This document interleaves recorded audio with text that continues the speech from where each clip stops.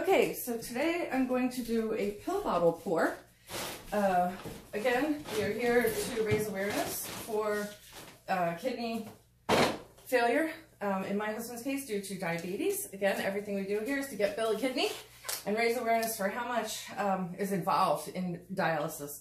My husband is on peritoneal dialysis, otherwise known as PD dialysis, and so everything I do here is now called PD art, using peritoneal dialysis. Now, normally I use these guys, and I will be using those in the next video. But today I'm going to do a pill bottle pour using some of the equipment, and I don't even know what this thing's called. Anyway, using some of the equipment that is used. This is used on the machine to do automatic dialysis, peritoneal dialysis, through a big machine that automates it throughout the night. And as you can see, this has different tubes that come in and out, and the machine controls what goes where. I'm going to use it to pour paint in here and have it come out here and do a double pour that'll come out this way. Never done this. It should be fun. So, regarding the paints, I'm going to use paints that are already mixed up with a chemical called Floetrol. Floetrol, and I believe most of these have a little bit of silicone in them as well. And the point is to give you cells, which I'll have to show you another painting, but basically big circles and cells. The whole thing about pour painting, P-O-U-R, pour painting, is about the interaction, the chemical interaction, which is why I think it's the perfect medium to use for doing raising awareness for kidney dialysis, because isn't that all just a big chemical thing, trying to get the bad things out of your body, the bad chemicals, by using these sucrose solutions and things. I also want to say that all of the gadgets here that I'm using are waste in one way or another. So don't think that I just went and wasted hundreds of dollars worth of great stuff. All of the stuff has either been pre-used or was non-sterile for some reason. So going through all the many medications, not only the medication, this is before you get a kidney. Not even, everyone knows you take a lot of medications after you get a kidney. But when you're on dialysis, having all that water, because you get 4 of those big bags go in and out throughout one night, having all of that fluid go in and out of your system does a number on your stomach. And so the reason he has this is he has diabetes. He has no other factors.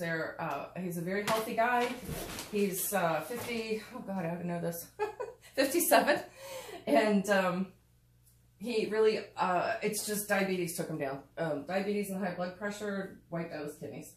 So I'm going to take 1 minute here and just mix up some paints, make sure and put them in the bottles. And I'll edit the tape, and then we'll come back and do the pour, and I'll show you how it looks.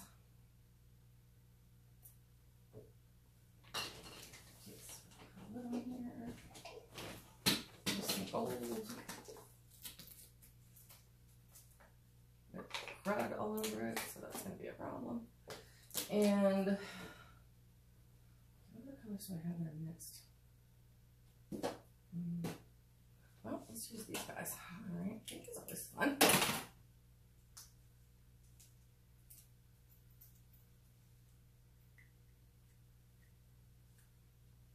Well, that would be nice if we're going in the wrong hole here. There we go.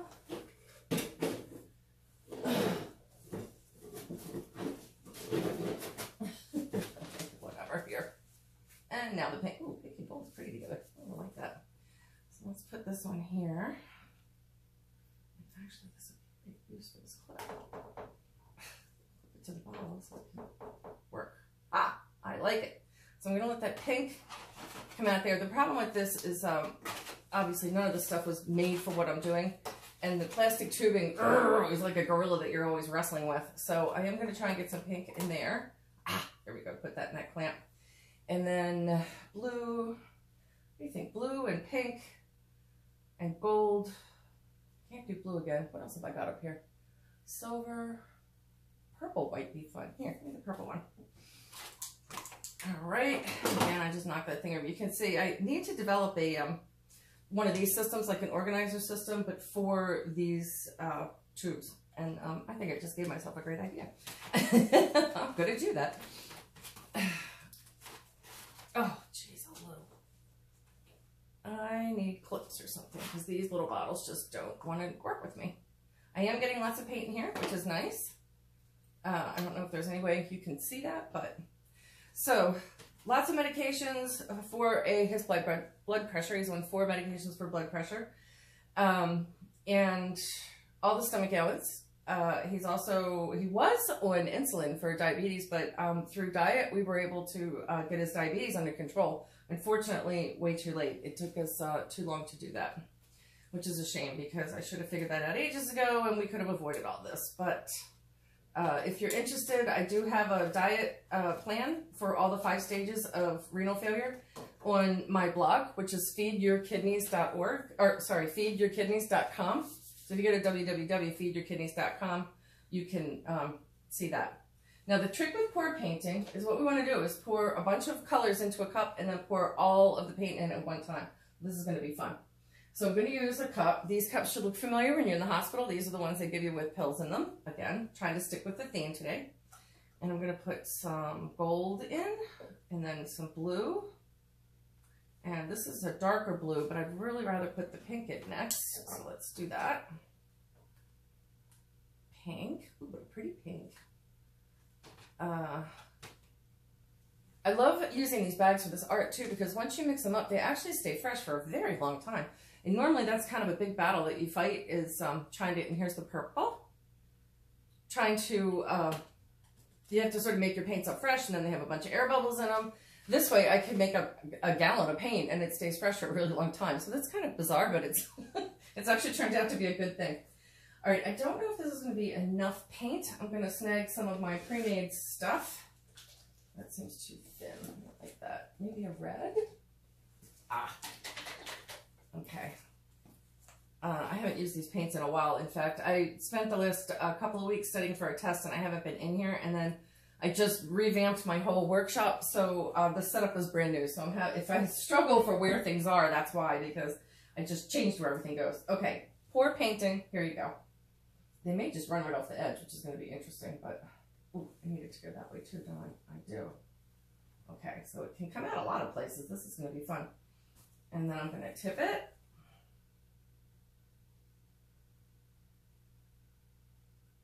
And it seems like I can't get much to go out that side. The thing is, the valve is turned around, I think. So here we go. I'm going to let it all drain out of this crazy thing. Again, I've never done this. This is my first try. I have no idea if it's going to work with this thing, but look at that. Kind of cool. It is a common technique in pour painting to use dish strainers and all kinds of things to move your art around. Now, what I proved is I do not have nearly enough paint. So, because I forgot a couple. This is a lot of blue, though. So I'm going to bring this guy. Move this, because I need more paint.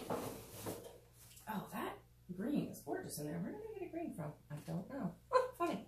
So here I'm going to drip it right on. And this is called puddle pouring, where you pour a bunch of paint into puddles. Because I'm actually doing 2 techniques on one canvas because I didn't use enough paint the first time. Oh shit, not on the floor. There we go. Excuse my language. I will have to edit that one out. Okay.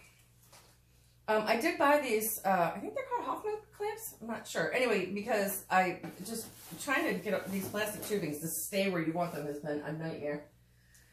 So put some gold in the middle. Put some blue in the middle because I just bought these new blues. They're really intense blues. It's called Soho brand paint, which I've been painting for years. I never heard of it, so it's been really fun to play with these. Oh, and because these have silicone in them, and again, the main reaction is for the, it's like an oil-water reaction that gives you cells, and the silicone gives you the oil. Theoretically, there's a lot of other things going on, but before I do anything else with it, heat it up, I can get the silicone to expand and give me great big bubbles and cells. It also pops any air bubbles left in the paint, which there just always seem to be air bubbles. The whole point is to try and get the biggest cells, which are, oh wow, that's gorgeous. Whatever those paints are, they match. They went really well. Okay, so I'll turn this off. That's my creme brulee maker. Love that thing. It's the gold and the lighter blue. Where's the lighter blue?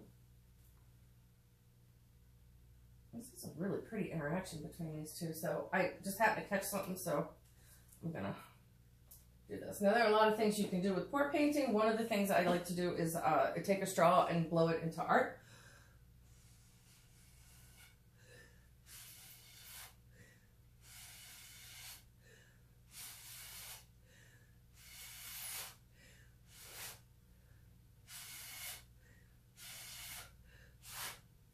So see how pretty that comes out? And then as it sits, it'll do lovely things and create a bunch of cells. Wow, that straw is big and it is giving me, woo, headache. So that's one thing you can do. You also can do just tipping it. And now at this point, I really want my drips to go down below. There's another type of art that actually uses the drips. When they dry, they're called skins. And so it's actually kind of cool that it's so messy because you end up using the mess to do other things with later. I'm getting that weird big blue blob in the middle, which is not exciting me, but I will take care of him. Yeah, that gold and blue really did a beautiful interaction there. Many people do this with a lot less forceful tipping. Many people have more patience than I have. I simply am not a very patient person. So.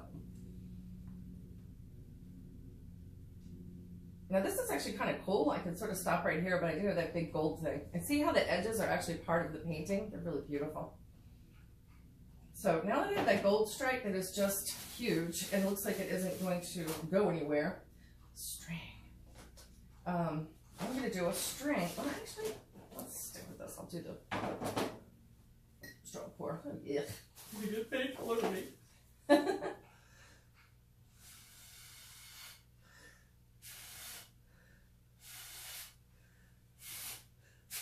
Okay. Now it went really dark, but at least it got rid of that big gold blob, so.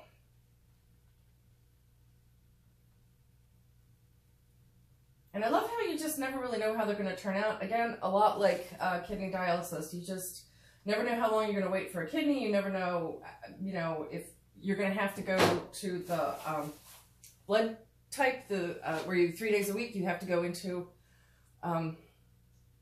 the dialysis clinic. You really never know what's going on or where you're going to end up. And so for that reason, I think this type of painting is fun. It also is just wonderfully relaxing when you have a ton of time to kill while you're waiting years and years on the transplant list. And I think it's ironic to turn around and use all this trash that basically ends up in a dumpster, because to my knowledge, there's no way to recycle it. I've really looked. Now I just like totally messed it up, didn't I? Okay, well, let's go this way. It just needed lighter colors in it. The only light things I have right now are this pink, so. So there you have it, pour painting. This is probably not my best work, but it's the first time I was able to use my new studio all set up like this, and it was fun doing a video for you. So again, pay attention to kidney awareness. There are more than 100,000 people in this country waiting for organs. Most of them, the large majority, are waiting for kidneys. And kidneys are the one thing where we have dialysis, which is life-saving. At the same time, kidneys are the one organ that everybody has two of and that you can actually easily live without one. So it's the one organ that you can easily be a living donor. For Bill, he's blood type B positive. It's a very difficult blood type to match. In America, it's very uncommon.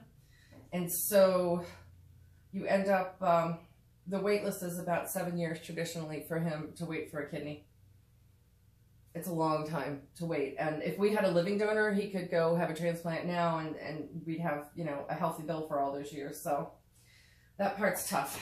But what are you going to do?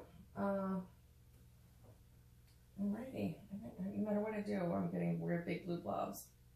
I think it just needs another color. I think the next one I'll have a brighter color in here maybe. The pink is fun, but they dry much darker than you paint them, and so this is going to dry really dark with all this. But PD pour painting, peritoneal dialysis pour painting by Donna Honeywell. Thank you very much. Okay.